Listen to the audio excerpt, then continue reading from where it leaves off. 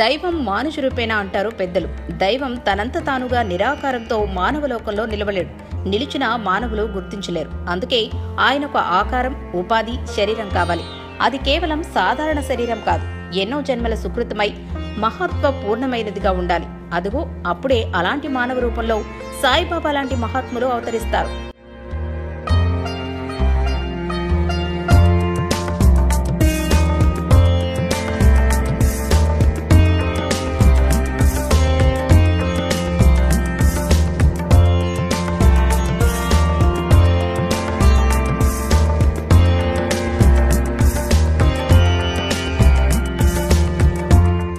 పిలిచిన వెంటనే పలికే దేవుడు, భక్తుల కోర్కెలు తీర్చే కొంగు బంగారం ఒక్క షిరిడీలోనే కాదు, దేశ విదేశాల్లో సైతం అన్ని ప్రదేశాల్లోనూ బాబాను దేవుడుగా కొలుస్తున్నారు.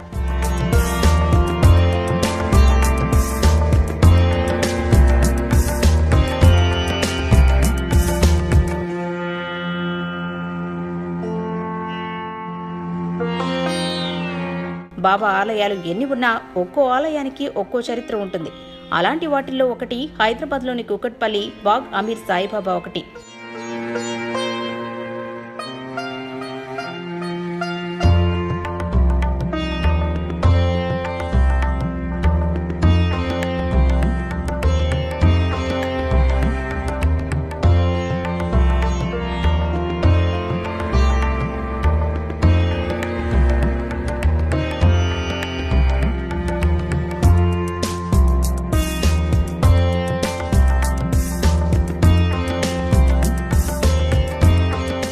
ఇక్కడ ఆలయ ప్రాంగణంలో అణువణువు సాయి పేరును గుర్తు చేస్తుంది.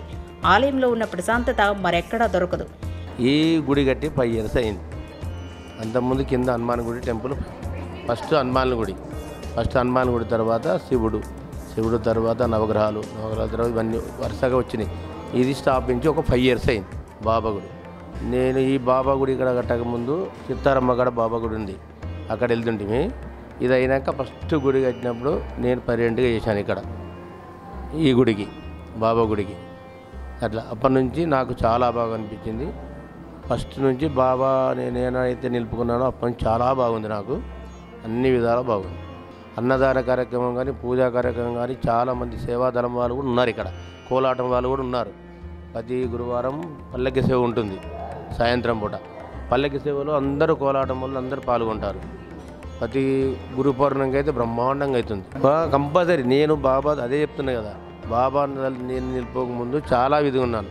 బాబా నిలుపుకున్నాక ఇక్కడ ప్రెసిడెంట్ అయినాను. నేను బయట కూడా చాలా బాబులు కూడా మంచిగా చదువుకున్నారు, అందరికి జాబులు వచ్చినాయి, అందరం బాగున్నాం. చాలా బాగా దొరుకుతాయి పూజా. ప్రతి ఏ కార్యక్రమం చేయాలన్నా దాని ముందే ఊహించుకొని చేస్తాం. ఇట్లా పలానా రోజు చేయాలా, అది కంపల్సరీ. అదే పండగ అప్పుడు కూడా ఊరేగింపులు ఉంటాయి, అన్నదానం ఉంటుంది.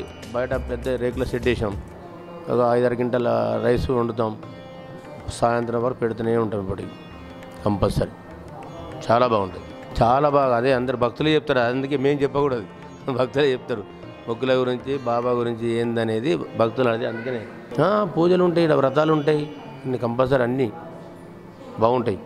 ఉపవాసాలు ఉంటారు. అదే గురువారం ప్రతి గురువారము పూజలు ఉంటాయి, పల్లకి సేవలు ఉంటాయి, భజనలు ఉంటాయి, అందరూ వస్తారు.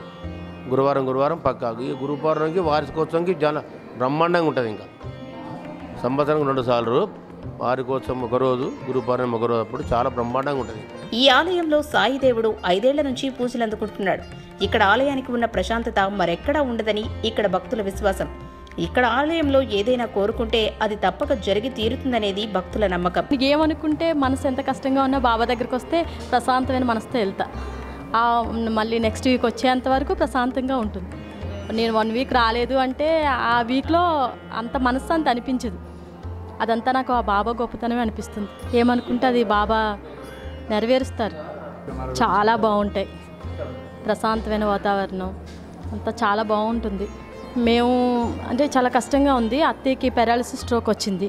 ఆ టైంలో ఎలాగా అనుకుంటున్నాము. ఆ టైంలో మా చిన్న అత్తయ్య వాళ్ళు మాకు హెల్ప్ చేసి ఒక దేవుళ్ళ మీరు మా ఇంటికి వచ్చేసేయండి, మాతోనే ఉండండి అని చెప్పేసి అక్కడ నుంచి ఆ బాబానే ఎలా దేవుడు అసలు ఈ టైంలో ఎలా. నేను 2 చిన్నపిల్లలు నాకు, 1 ఇయర్ బాబు ఒకడు, చిన్నపిల్లలు 2, 2 ఇయర్ బాబు ఒకడు, 1 ఇయర్ బాబు ఒకడు. ఈవిడికేం పెరాలసిస్ స్ట్రోక్. ఎలాగా అనుకునే టైంలో అనకాపల్లిలో ఉండేటోళ్ళం మేము. ఆ బాబాకి దండం పెట్టుకుంటూ పడుకున్నా. ఉదయానికల్లా అత్తయ్య వాళ్ళు ఫోన్ చేశారు, మీకు అంత కష్టంగా ఉంటే మీరు ఇక్కడికి వచ్చేసండి. మాకు షాప్ ఉండేది, షాప్ కూడా చాలా డౌన్ అయిందన్నమాట. ఆ టైంలో అత్తయ్య వాళ్ళు ఫోన్ చేసి హైదరాబాద్ వచ్చేసేయండి, మేమున్నాం మీకు, మీరు మాతోనే ఉండండి అని ఆ బాబాని నాకు అత్తయ్య రూపంలో చెప్పించారు అనిపించింది. మనం ఏది అనుకుంటే అది మనకి ఆ బాబా తీరుస్తాడు, నెరవేరుస్తాడు కోరిక.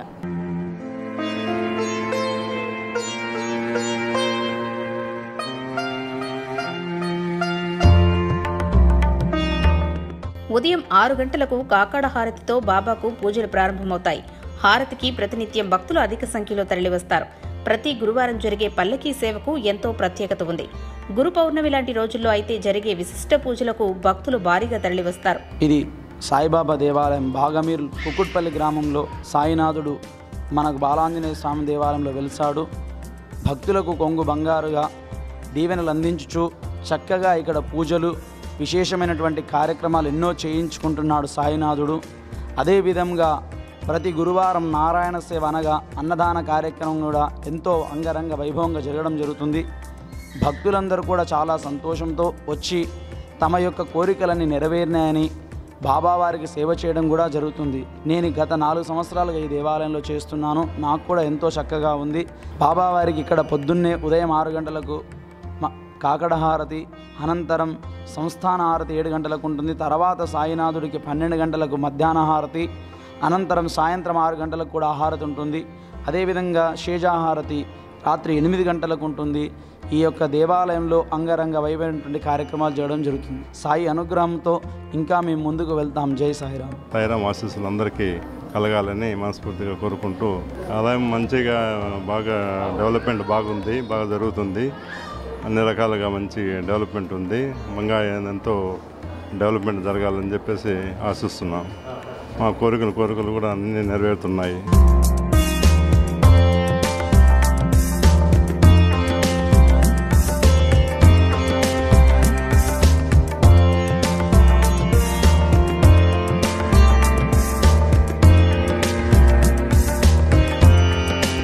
సబ్కా మాలిక్ ఏక్ అని ప్రవచించి శ్రద్ధ, సబూరి అనే వరాలు అందించిన కారణ జన్ముడు సాయిబాబా.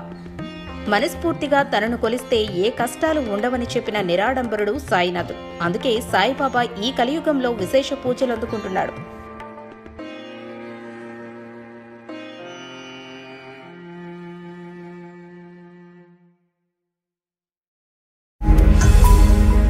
ఈ వీడియో గనుక మీకు నచ్చినట్లయితే లైక్ చేయండి, షేర్ చేయండి. మరిన్ని వీడియోస్ కోసం మా ఛానల్ను సబ్స్క్రైబ్ చేయండి.